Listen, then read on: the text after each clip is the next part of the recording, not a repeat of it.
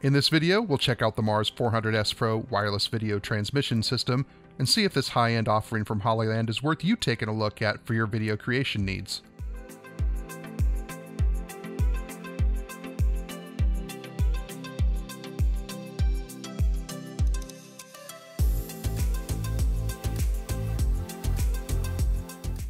All right, let's do a little quick unboxing here of the Mars 400S Pro.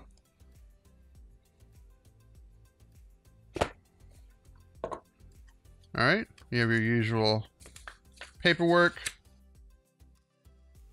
All right, let's first take a look at the transmitter here. So on the bottom, we have a cold shoe, your tightening screw. I like that on the tightening screw, they're color-coded. So the transmitter is red and the receiver is blue. That's a nice little feature. So we have your OLED screen here. We have your menu buttons. On the side here, we have your SDI port, which is the S part of the Mars 400S. We have your antenna ports here. And on the back, we have your Sony NP-F battery port. We have a DCN port, USB-C power port, HDMI in, and of course your on and off button. So that's three different ways that you can power these units. Sony batteries, the DCN, or the USB-C. All right, let's take a look at the receiver here. Okay, pretty much the same deal. Your menu navigation buttons, cold shoe mount down here, your SDI port, Sony battery, USB-C port, on, off, HDMI out, because this is the receiver, and your DC port along with the antenna ports. Let's see what else we've got in here. We've got 6 antennas, so it's nice that they give you one extra in case you damage one. We have, all right, so this is the standard US power port that will go on your DC power port here. So let's see if I can do this. Should be something like that. Okay, that was pretty painless.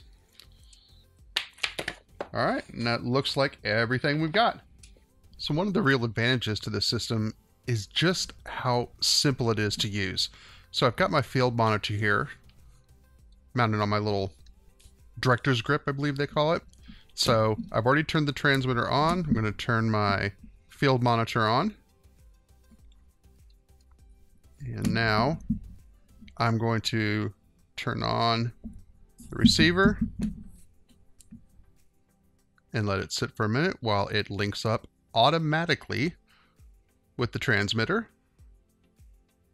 And boom, there it is. It just simply works like this straight out of the box. And again, that's the real advantage to the system. There's really nothing you need to do other than plug in your HDMI cables, turn both units on, and you're done. It's that simple. Now this system can transmit to a variety of devices. So for example, you could transmit simultaneously to 2 HDMI devices, or you could transmit to a single HDMI device and 2 mobile devices, or you could transmit to 4 mobile devices, whether they're smartphones or iPads or other kinds of tablets. Let's talk briefly about the latency with these units. Hollyland states it at about 0.07, 0.08. Keep in mind, most of the latency that you're going to see with these units is coming from the fact that you're using HDMI, which inherently has a bit more of a latency issue.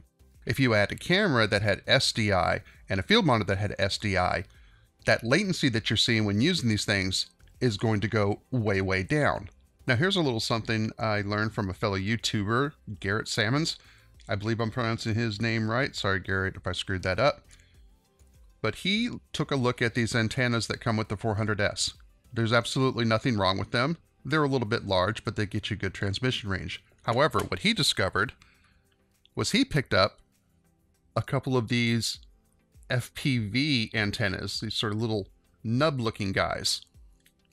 And he discovered that you can replace the antennas that come with the 400S Pro with these little guys. And with this, you get a really sleek appearance. These are 5 0.8G antennas. When I was reaching the outer limits of this system at around that 400-foot mark, these seem to be giving me a little bit extra transmission range. So when I kind of stepped a little bit beyond that, or if I specifically maybe turned away, not having direct line of sight, these actually helped just a little bit so that the system didn't have little hiccups. Your mileage may vary on this and you may find that the performance is exactly the same. All I can say is that they did seem to make a little bit of a difference for me in regards to the transmission range, plus they look great. The menu system of the Mars 400S is also pretty straightforward. You just press that center button and hold it for a little bit. And there we go. Now, if you wanted to, you could go in and tell this thing to do a channel scan instead of the automatic scanning that it normally does. Might be useful if you're starting to see some interference or the video breaking up a little bit. You can also adjust the fan speed, which is a really cool feature. So by default, it's on auto, but you can turn it down to slow to sort of reduce the noise a little bit, or completely turn it off as well. Now, I wouldn't recommend doing that, especially if you start using this thing for extended periods of time. Things may start to overheat a little bit. But honestly, even at auto, I really never hear this fan of this little guy. And I've had mics as close to, maybe 2 feet away from it or less. And I've not heard it at all. You can go into the system settings, and that's where you can do things like pair them with each other. But again, that all happens automatically. You have language. You can reset everything to their factory defaults if you wanted to. You can set up your own Wi-Fi password. Network info shows the IP address of the network that the devices are currently on. The version info of the devices themselves, and then just back to the main there. Really straightforward, really simple. Again, I think that's a huge selling point for the Mars 400S is how simple it is. Another feature that I really liked about this system are the different transmission rates that it can do. So if you go into the menu,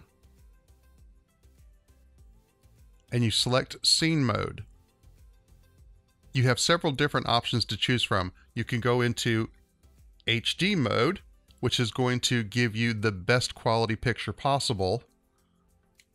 Balance mode, which is a balance between quality and transmission speed, and then just speed mode. So depending on your environment, you've got 3 different options to choose from. For the most part, I pretty much stick to HD mode because I don't have a lot of problem with transmission speed with what I do. Rarely am I much more beyond 100 to 200 feet away from what I'm shooting. So I tend to leave it in HD mode. So if you're transmitting farther and farther and you start having any signal issues, you might want to try switching to one of these different modes. Another great feature is the ability to live stream your signal.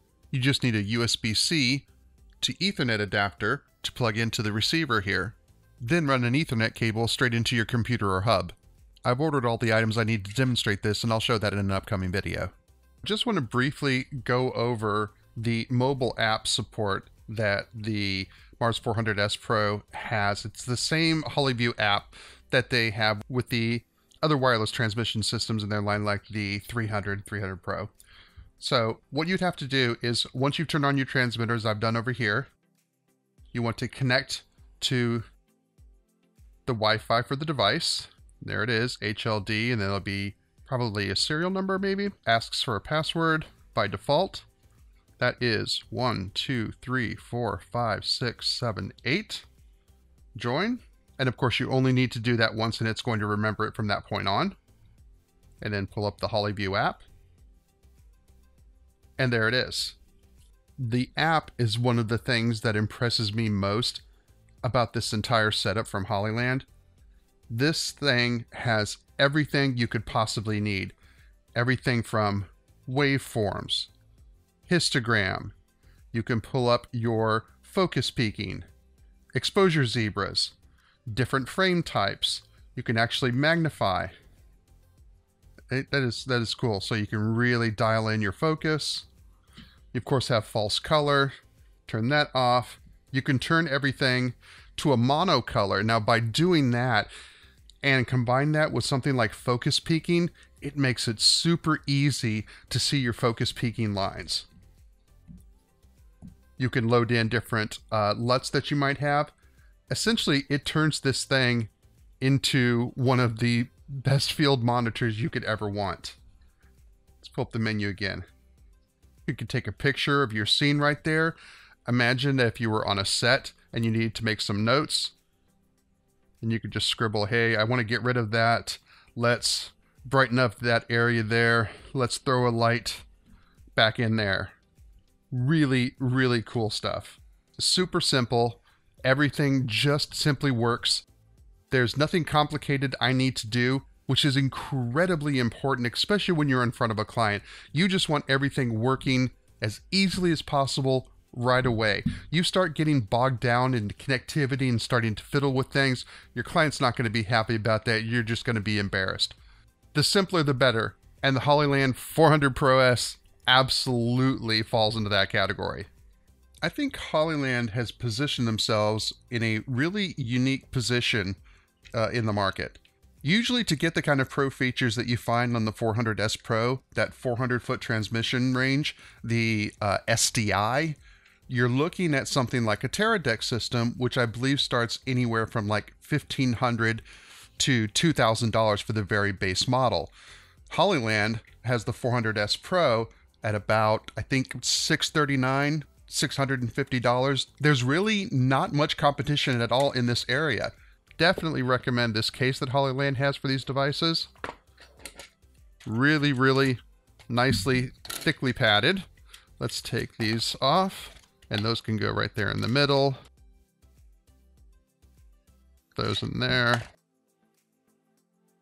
Another spot to put in your cables, another padded spot in the back, and then everything nicely contained. And this is actually a sort of a soft but hard case. Really, really nice. I'm a budget filmmaker myself, and I try to dedicate a lot of the videos on this channel to finding great gear at a good price. While the Mars 400S Pro might be a bit pricier than a lot of the things I review on this channel, it's still an incredible bargain compared to other products with similar features. So if you need a wireless transmission system that has features like SDI and a 400-foot range, and you still want to be able to pay your mortgage this month, I would highly recommend the Mars 400S Pro. I hope you found this video useful. If you have any questions, please let me know down in the comments. And if this video has been helpful to you at all, please consider leaving me a like and maybe a sub to see some of the stuff I've got coming up. Thanks so much for watching.